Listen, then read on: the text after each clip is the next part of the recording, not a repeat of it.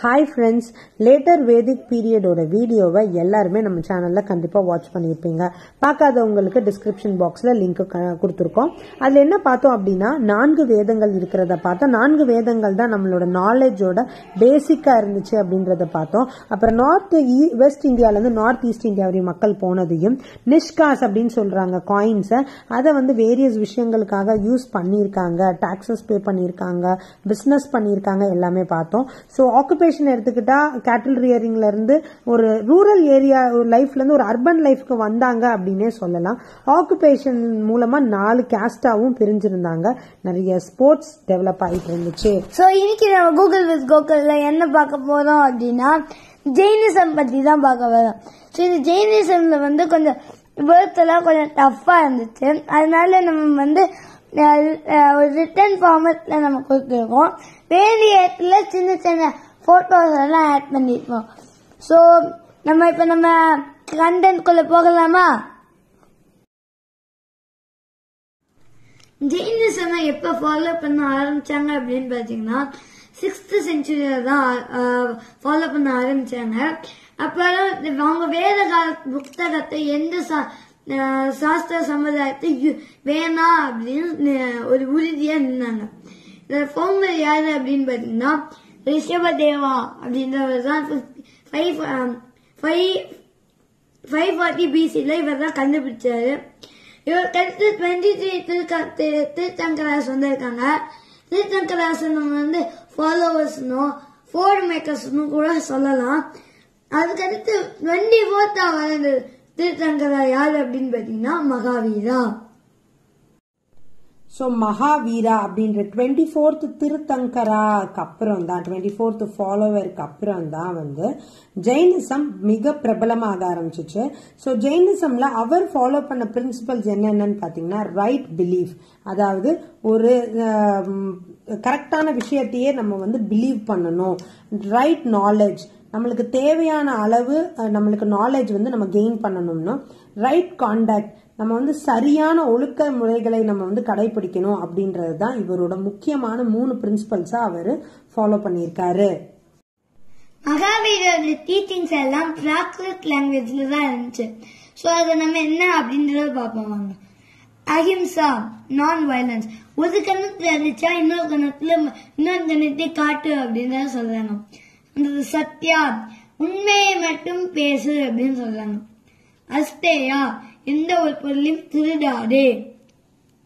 Brahmacharya, house ஹோல்டா இருந்தா ஒரு ஹஸ்பண்டுக்கு ஒரு வைஃப் தான் இருக்கணும். அதே முனிவர்களை போட்டா எந்த பாசம் ஃப்ரெண்டு எதுவுமே இருக்கக்கூடாது அப்படின்றத சொல்றாங்க.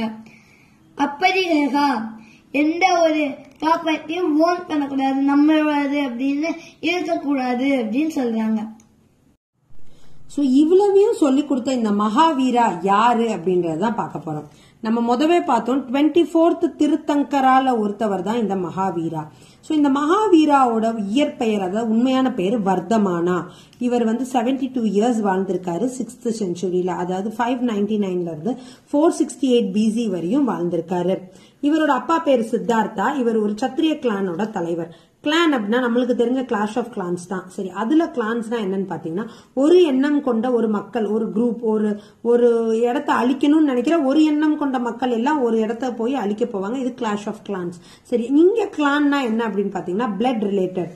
ட்ரைபுக்கும் கிளானுக்கும் என்ன டிஃபரன்ஸ் அப்படின்னு பாத்தீங்கன்னா ட்ரைபுன்றது ஒரு இனத்தை ஒரு கடவுளை கும்பிடுற ஒரு சார் மக்கள் எல்லாருமே ட்ரைபுன்னு சொல்லுவாங்க. கிளான் அப்படின்னு சொல்லும்போது எல்லாருமே பிளட் ரிலேட்டடா இருப்பாங்க. ஒரு சித்தப்பாவோட சித்தப்பா அப்படி சொல்லி ஒரு பிளட் ரிலேஷன்ஸ் அப்பா கூட பிறந்தவங்க, அம்மா கூட பிறந்தவங்க, இந்த மாதிரி ஒரு பிளட் ரிலேட்டடா இருக்கிறது தான் கிளான்னு சொல்லுவாங்க. சோ இவங்க சித்தார்த்தான்ற ஃபாதர், அதாவது வர்தமானாவோட ஃபாதர் நயா அப்படின்ற ஒரு சத்திரிய கிளானை சேர்ந்த ஒரு ஹெட்டா இருக்காரு. அவங்க குந்த கிராமால பிறந்தவர்னு சொல்றாங்க, குந்துப்பூர்ல பிறந்ததுன்னு சில பேர் சொல்றாங்க. சரி, இந்த கன்ஃபியூஷனை இன்னும் கொஞ்ச நேரம் கழிச்சு நம்ம டிஸ்கஸ் பண்ணலாம். மதர் யாருன்னு பாத்தீங்கன்னா த்ரிஷாலா.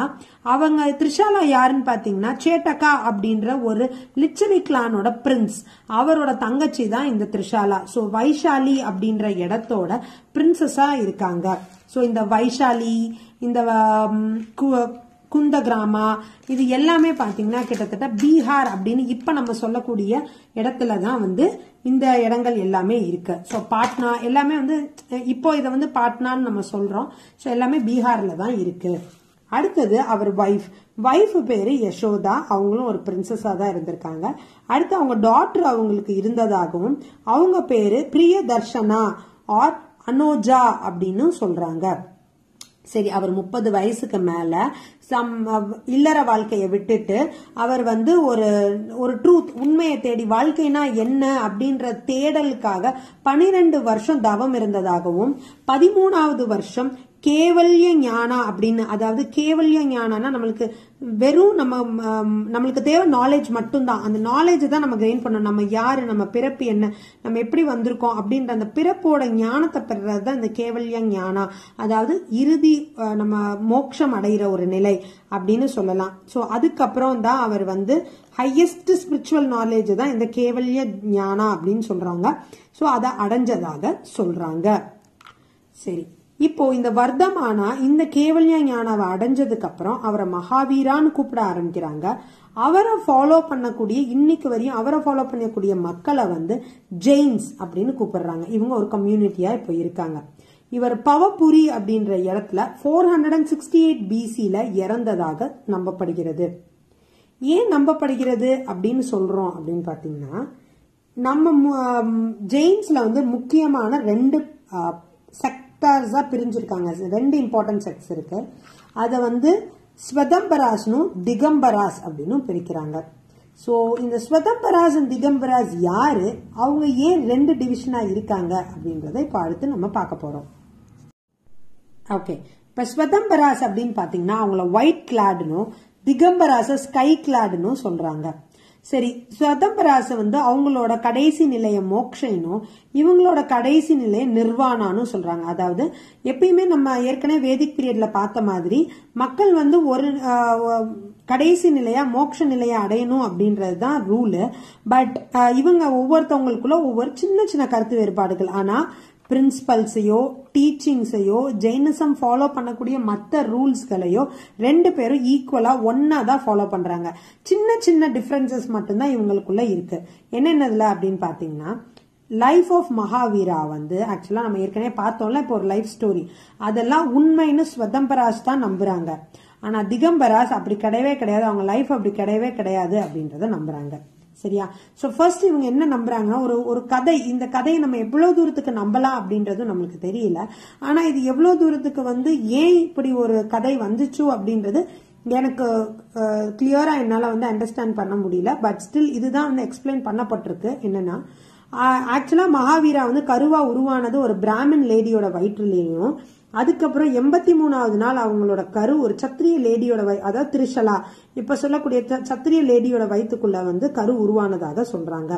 இதுக்கு காரணம் ஹரிநாயகேசன் அப்படின்னு சொல்லக்கூடிய லார்ட் இந்திராவோடைய ஆர்மி கமாண்டரோடைய சாபமோ ஒரு ப்ராப்ளம் அவங்களுக்குள்ள ஏற்பட்டதுனாலதான் இந்த கரு உருவாகிறதுல ஒரு மாற்றம் ஏற்பட்டுச்சு அப்படின்னு சொல்லி ஸ்வதம்பராஸ் நம்புறாங்க. அதே மாதிரி 599 BCல தான் வந்து நம்ம மகாவீரா பிறந்ததாகவும் குந்த கிராமால தான் பிறந்ததாகவும் அவருக்கு கல்யாணம் ஆனதாகவும் 468 BCல அவர் இறந்ததாகவும் நம்புறாங்க. ஆனா திகம்பராஸ் இந்த கதைகள் எதையுமே நம்ப கிடையாது.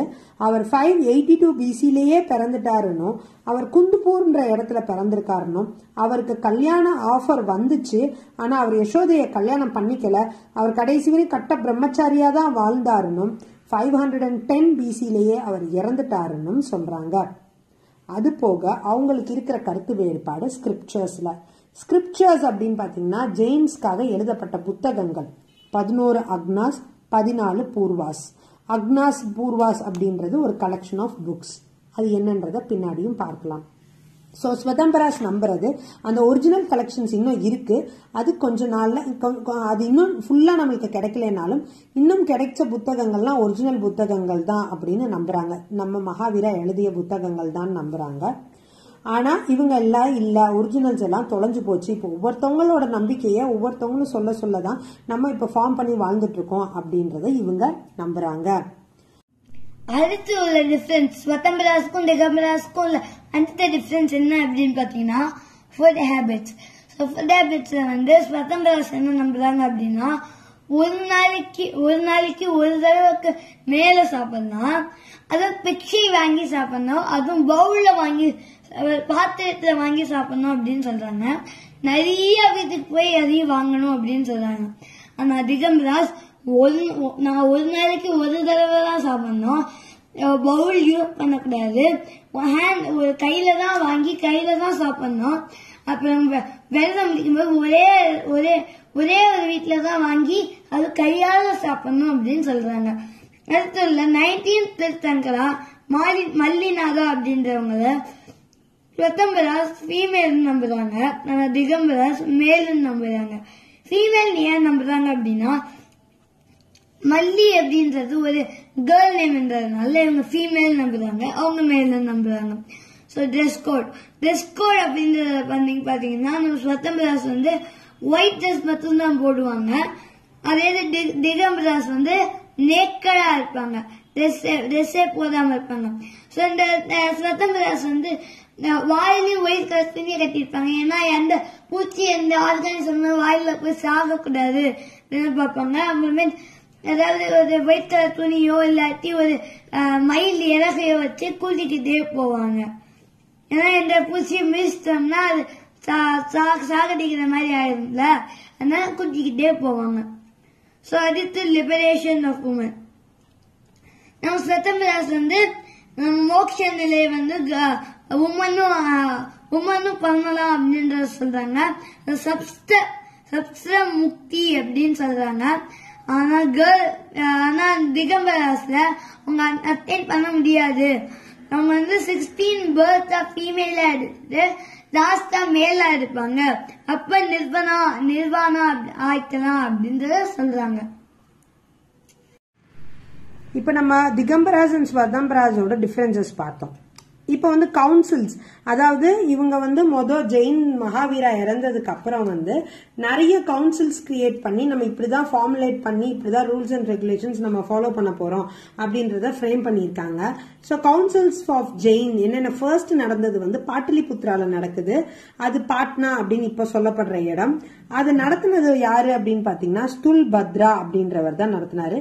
இப்போ அவர் வந்து லேட்டரா திகம்பரா ஹெட்டா தான் அவர் இருந்திருக்காரு. அதுல என்ன பண்ணிருக்காங்கன்னு பாத்தீங்கன்னா 12 வருஷம் இந்த கவுன்சில் நடக்கிறதுக்கு முன்னாடி 12 வருஷம் ரொம்ப வறட்சியா இருந்துச்சான்.